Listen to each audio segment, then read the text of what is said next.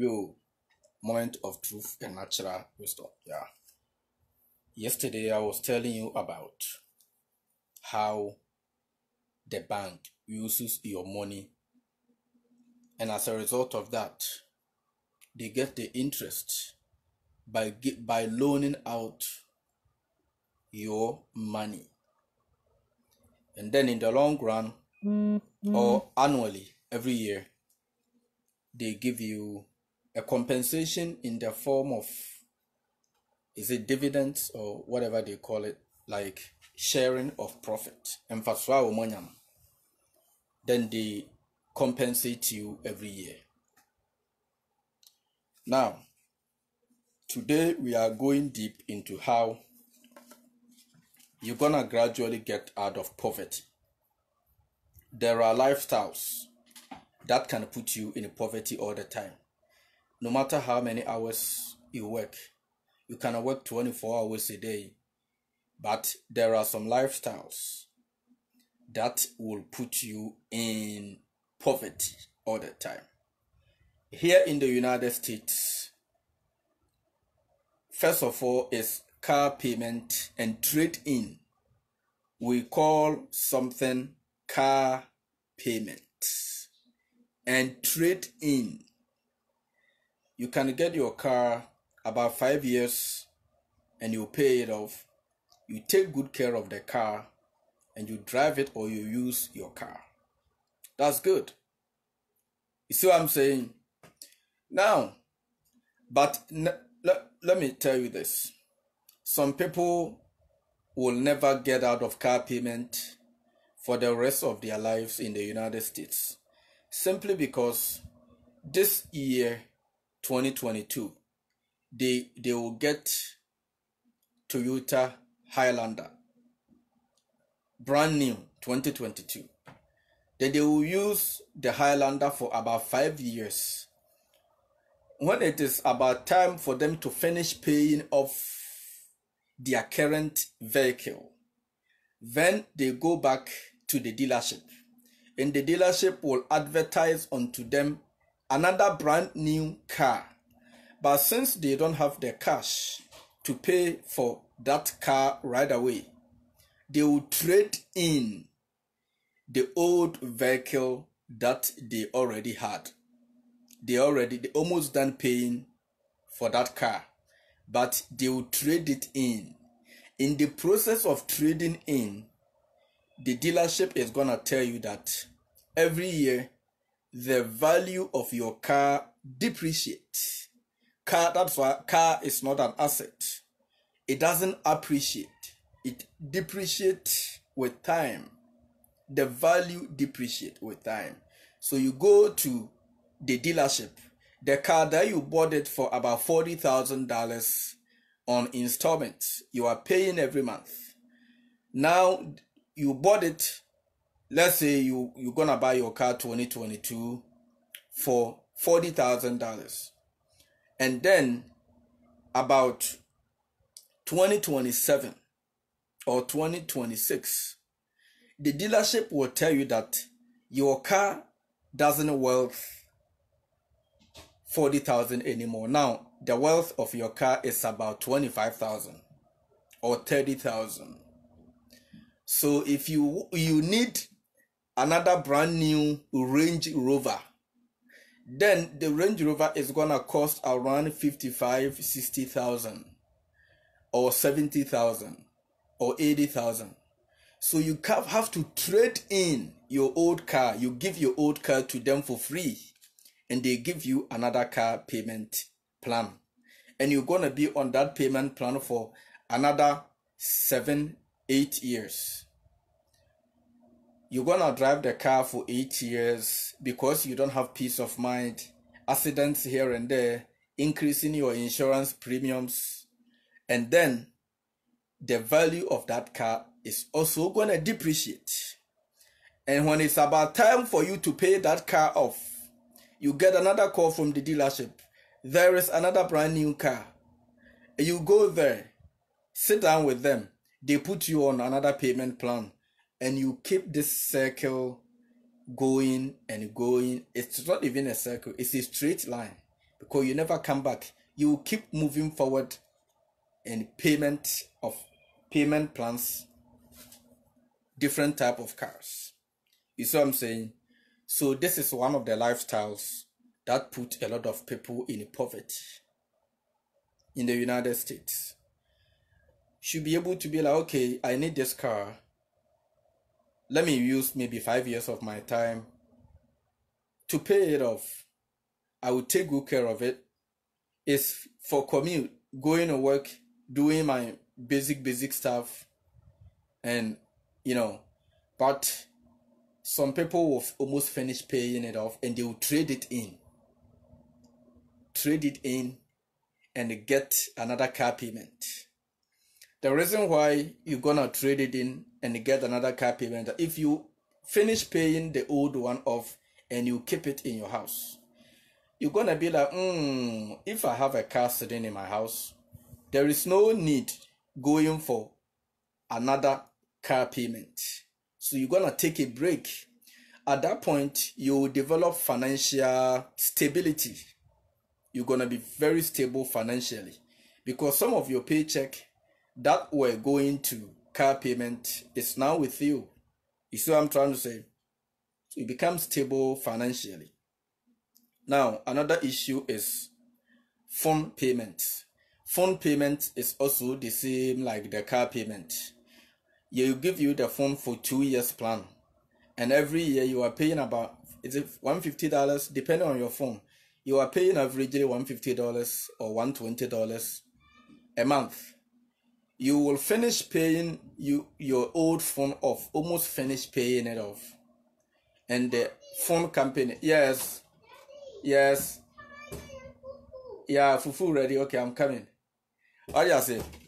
Now, when it's about time for you to finish paying off that phone, then another iPhone would come in. So you have to swap your old phone and get a new phone.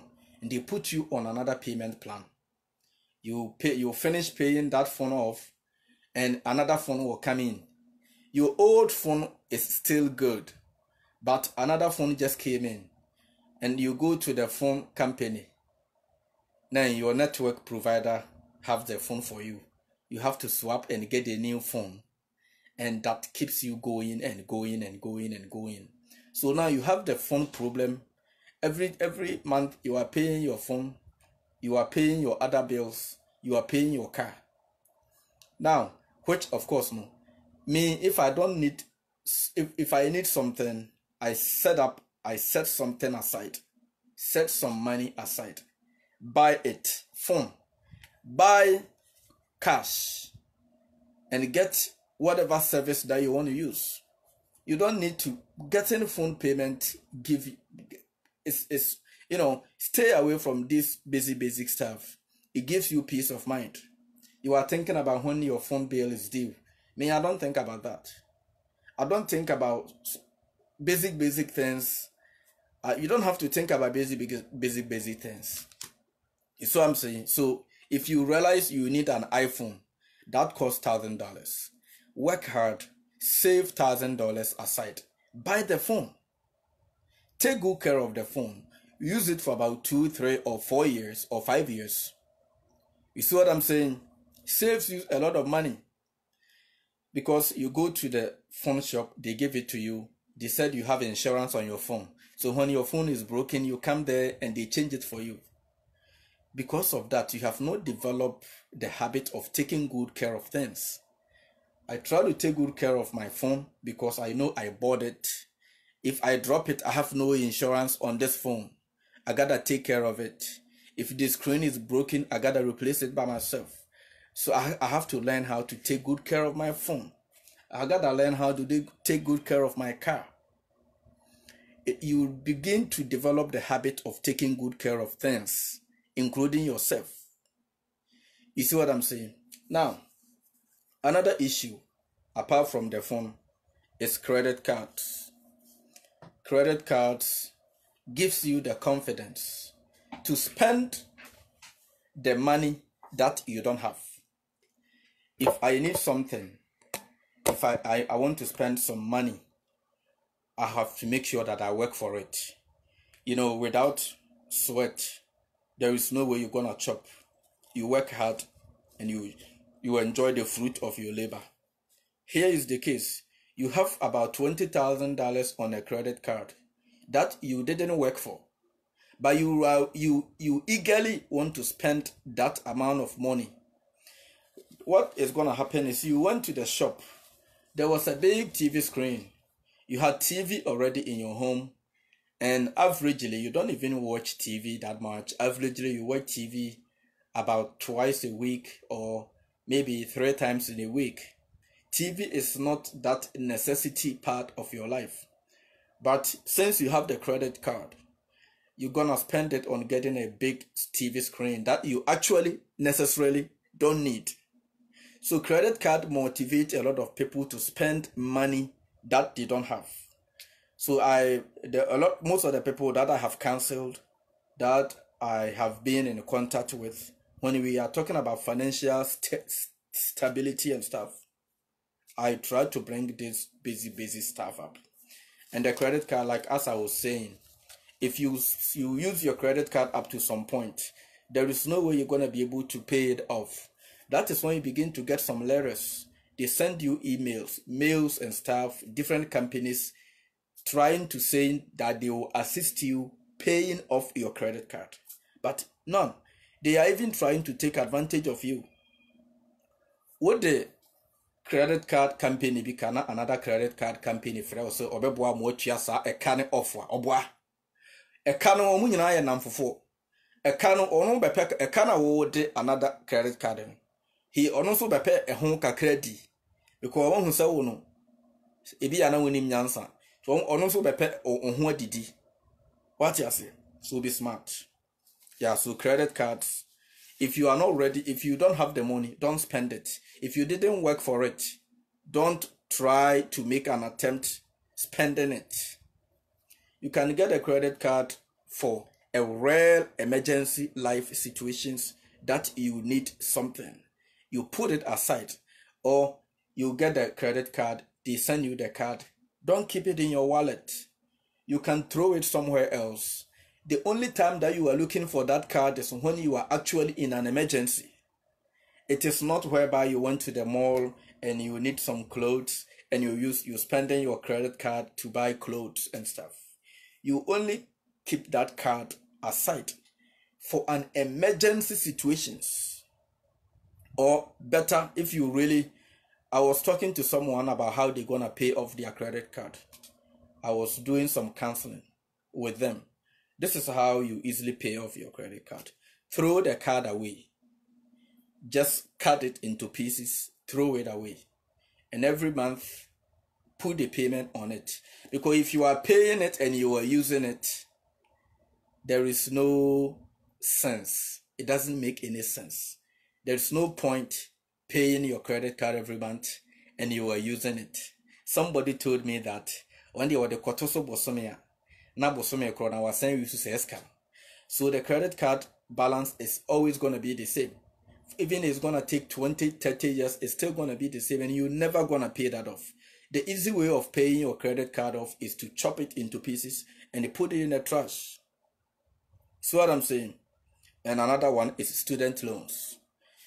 Most people want to go to school because they have to get education to be able to put themselves up to climb up the ladder of making a better living in terms of wages and salaries.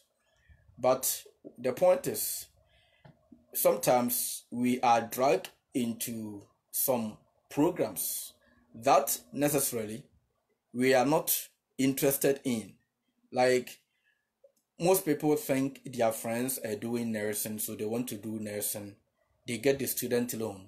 But in the middle of the program that they realized they were not prepared, they are not interested actually in doing it.